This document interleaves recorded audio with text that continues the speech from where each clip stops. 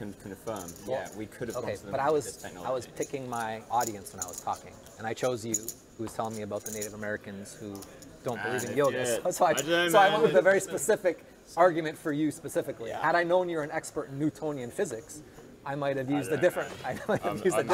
Some dubious rationality going on. Especially with like 9/11, there's always like they're like, oh, we have like 200 engineers who signed this paper saying like jet fuel can't melt steel. And you're like, okay, like I could probably find like 1,000 engineers who would sign one who says like it wasn't. They killed them all anyway.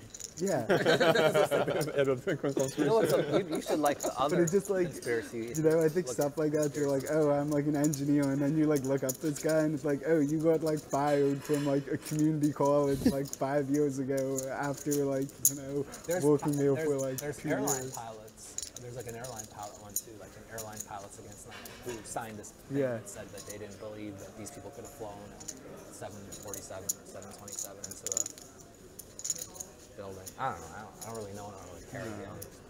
I agree. So Jetten's flop trip jacks. Carrel did chip back his pair jacks. Specific Newtonian physics Jetten had trip sixes. You would deem to be relevant to the discussion of whether or not Americans actually landed on the moon. I feel like you're just missing the point. I don't know the specific Newtonian physics. I took A-level physics and that's it. But I do know that people can, theoretically, hypothetically, and have in actual reality, taken. I don't think anyone's arguing that themselves. I don't think anyone's arguing theoretically if someone could have went to the moon. Yes, I think they literally are. That's one of the biggest arguments. I think a lot of people say that you could fly up to around the area, but actually landing on the moon's surface, leaving and then leaving, is quite difficult. That's not. It hasn't been done since. No one else has done it since. Now Charlie's got a two-way battle. So that's not really a physics thing. He's like, what do I focus on? Keep talking to him, Horala boss. It's a shot clock tournament too. You just lost the cards. So I don't know, one of the best movies I've ever seen. Like I was like blown away. I wasn't like. What's amazing is how. It seems like you're like, oh, these guys really were just like winging it, like there's a world where it's like, oh no, everyone like dies and like the end, right?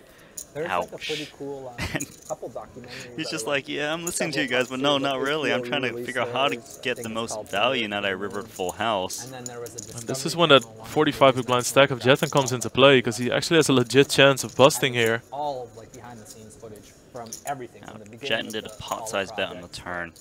I think he's going to go big again with the trip sixes. I think so too. The flush draw misses as well. It's a pot size bet again. Using the reusable rocket to leave again, and then breaking off. Now we know Charlie Carrel is going to shove here. 70 years ago. What do you do here with Jetten? Trip sixes? It's pretty gross, right? Yeah, it is really gross. You gotta also be thinking, who's gonna bluff me this way? Yeah. The one thing that you have going for you in terms of maybe getting away from it is the fact that you're in the big blinds. Pretty cool. All in. And you could have many cards. Jetten is supposed to have quite a few sixes here because he's in a big blind. He already has a blind invested, so it's really tough to bluff somebody off this spot. But then again, you know, we see the cards and folding trips with only 83,000 behind is quite crazy. This is a shot clock tournament. Jetten does have limited time. And it looks like he called and he's eliminated.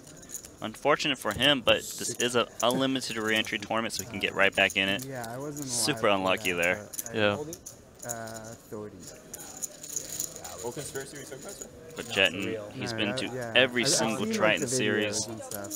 Many caches, many deep runs. I'm 100% certain he's going to jump back into this tournament. Yeah, Jetten likes to fire, but for good reason. He has so much success on the Triton series.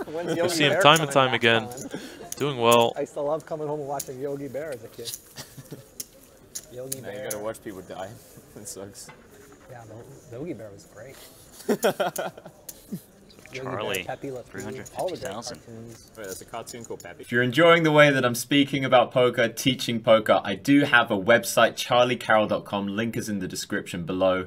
You'll find on there a mindset masterclass, which I think is the most important, teaching you how to deal with tilt, anxieties, ambition, things like that. You'll find a poker masterclass completely teaching you how to restructure the way that you think about poker. And you'll find a complete archive of the bankroll challenge.